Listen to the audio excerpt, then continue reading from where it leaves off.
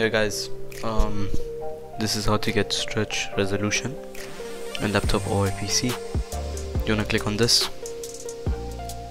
You wanna change this to whatever resolution you want. For me, I like 1650 by 1080. So if I wanted to go to default, I can make it 1920, but for me, I like 1650. Make the FPS whatever you want and make this full screen. Click on read only and apply it. After that's done, you wanna exit out of it and launch Fortnite, and it should be done. That's how it's basically done.